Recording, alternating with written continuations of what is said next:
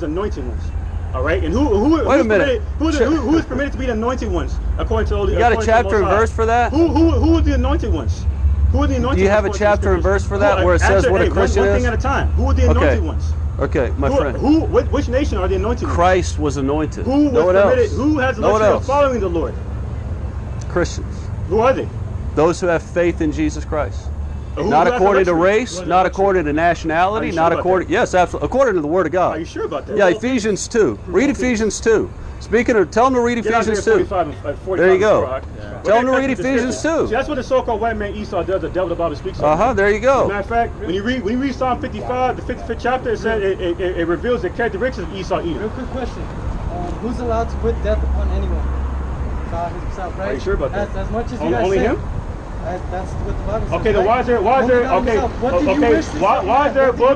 a book called Judges then? Why is there a book called Judges if the Most High didn't appoint judges? That's right. Answer that. Are you a judge? And who are those judges? Are you a judge? Yes, we are judges. We are. All right, because we're Israelites. That's right. All right. Friend, the opposite. And you're saying you just cut yourself. You said that the Most High is the only judge. What you're saying? Well, he's the main judge. Okay, then what about the Lord? What about the only begotten Son? So if I get a Bible and I go out, does that What do you mean he's a part of him? Are you saying that they say you have to be black to be an Israelite. God had Jesus. They're the same thing. They're the Father, the Son, the Holy Spirit. Are you sure about that? Are you sure? It's the 3 in 1. Are you saying that God? Are you saying that God and Jesus are the same thing? They are the same thing. Absolutely, absolutely.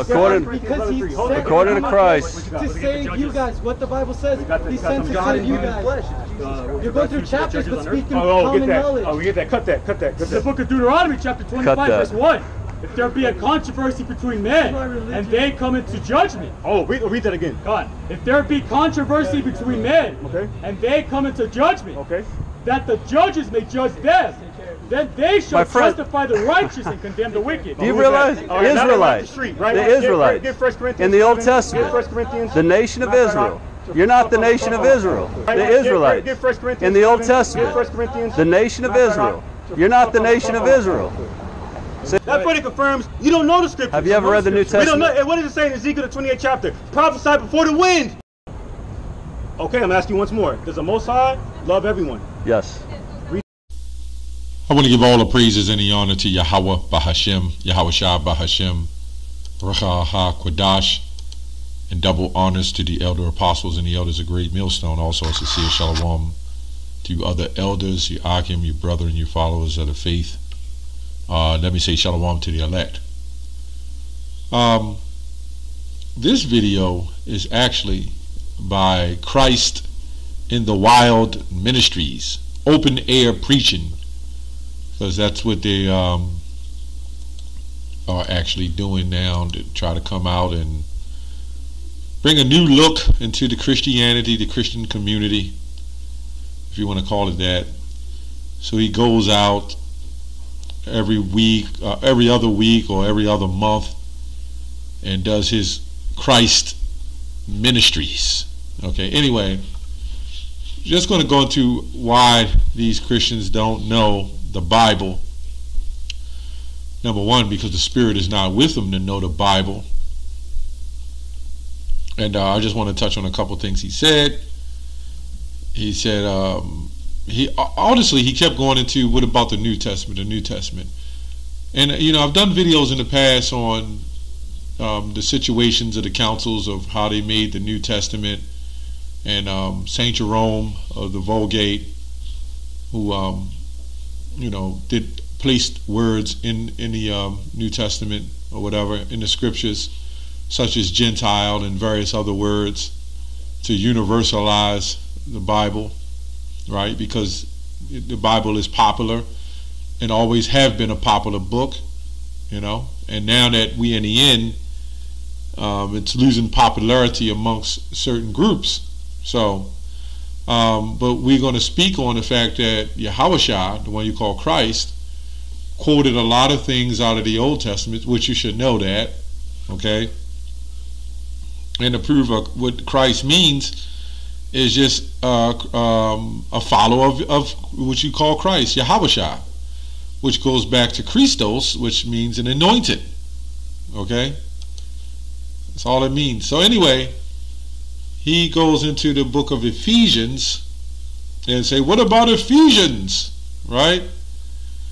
First of all, when you go into a book, you have to go into the beginning of the book to know who, what, and everything the book is talking about.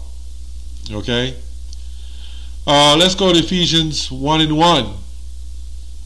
It says, Paul, an apostle of Jesus Christ, YAHAWASHI, which we know the followers of YAHAWASHI was Israelites, right? The will of Yahweh, the saints, which we know the saints are the children of Israel.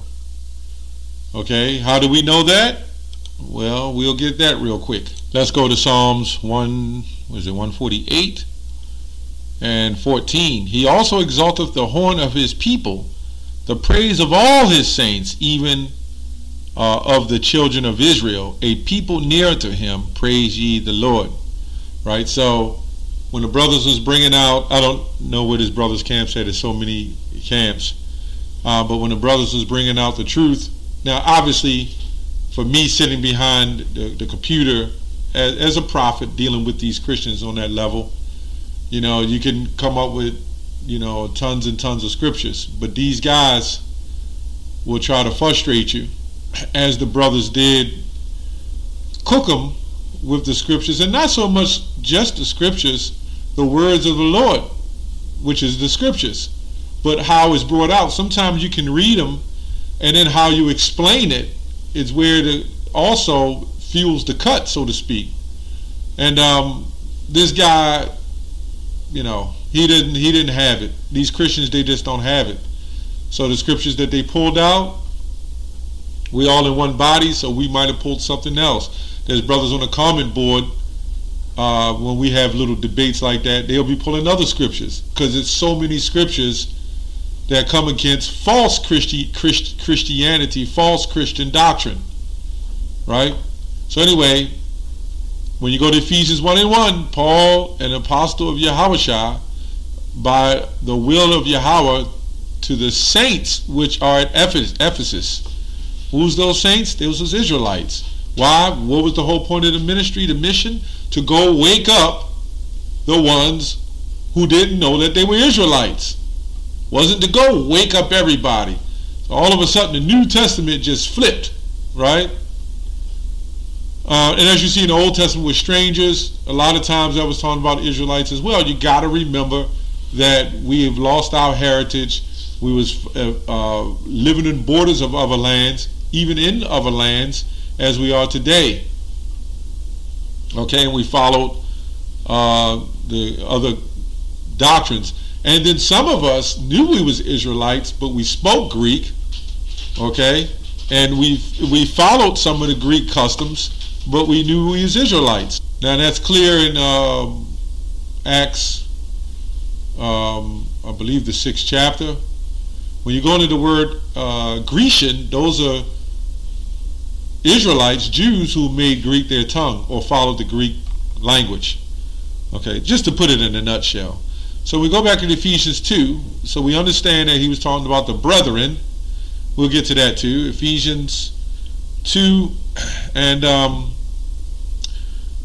It says, Wherefore remember that ye being in the times past Gentiles in the flesh.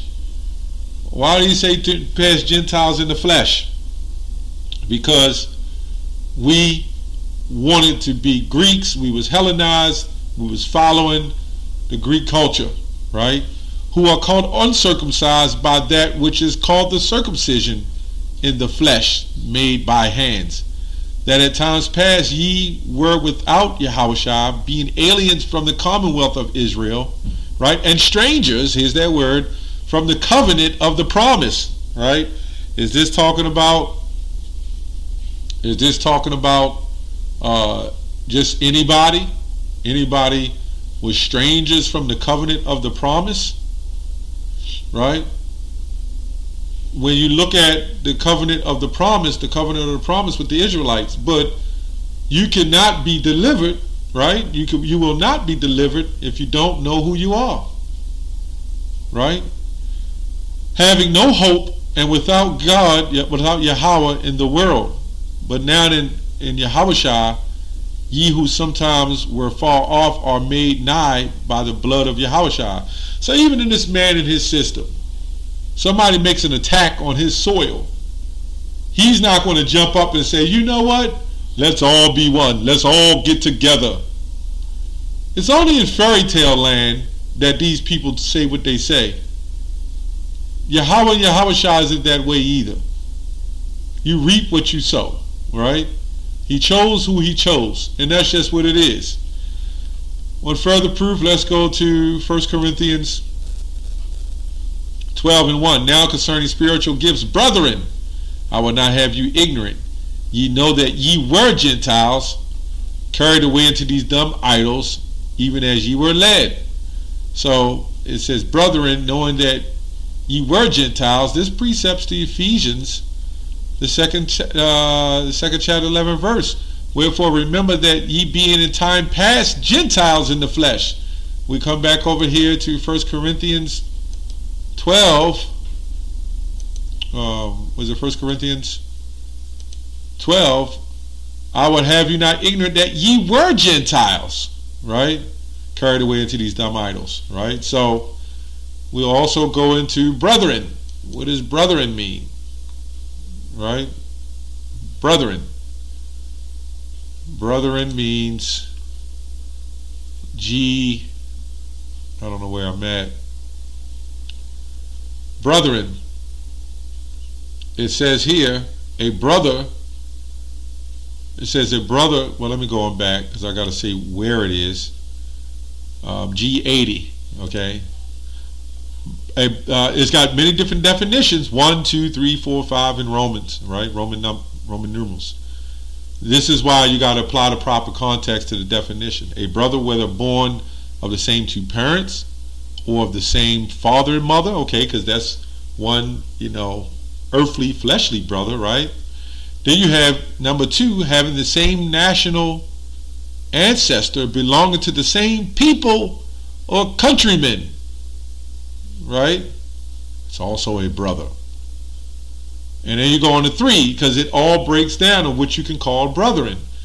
But, you would go to the one that applies the best, because those would be the first ones on the books.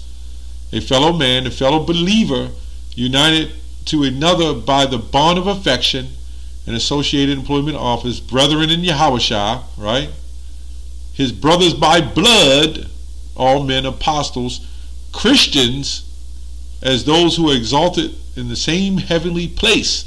So we can clearly see that you have brethren, and then you have brethren who don't know that they're brethren, right? Who will be exalted, who will be grafted in and become brethren, okay, along with the brethren. That's why he said you were brethren. He said, brethren, ye were Gentiles. Now concerning spiritual gifts, brethren, I would not have you ignorant, not knowing. Ye know that ye were Gentiles, carried away unto dumb idols. You can also see this in Tobit 13:3, when it says that we were scattered amongst the Gentiles, right? So you had Gentiles, again, going back to the history of St. Jerome. In fact, when you go to the very old Bibles outside of the KJV, they didn't even use the word Gentile. It was more so heathen, right? Or non-believer or unbeliever. Those are the words that was originally in the scriptures. And then through universal practice, they put this word Gentile, which simply mean unbeliever or stranger, right? Because that's all it really meant. One of those placement words. So anyway, I just wanted to touch on that. We go over this thing time and time again. Whenever you go into these books that Paul writes, when he says, for instance, Herodian my kinsman, or something like that, it's according to the spirit, right, to the flesh, right? And in order to be connected in spirit, when you're connected in the spirit, you're automatically connected in the flesh, right? So let's go to Romans 9:1. This has probably been the last scripture I would have pulled out on Romans 9:1. I say the truth in YAHAWASHI, I lie not, my conscience also bearing me witness to the Holy Ghost, that I will have great heaviness and continual sorrow in my heart. for I could wish that myself were accursed from YAHAWASHI. For my brethren, it says it right here, and a lot of times these scriptures will say it back to back. They'll bring other words in there to let you know this is clearly talking about the flesh. My brethren, my kinsmen, according to the flesh. So if we read back, if we go back here to 1 Corinthians, when it says, where is it? Romans, what is Ephesians actually? When we go back to Ephesians, that was also the thing that was being said.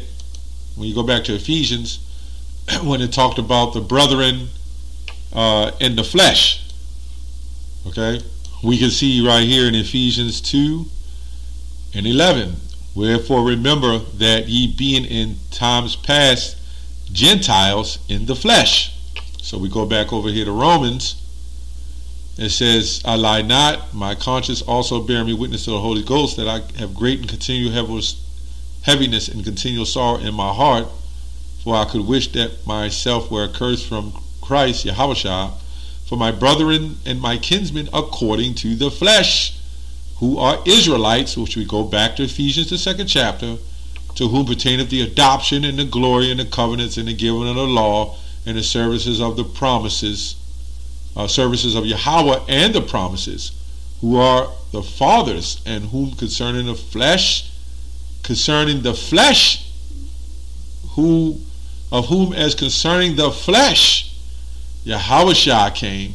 So this is synonymous when you talk about the flesh, right? You have the spirit and you have the spirit of the flesh, right? Who is over all, Yahweh blessed forever. It says Amen, or so let it be, and that's it.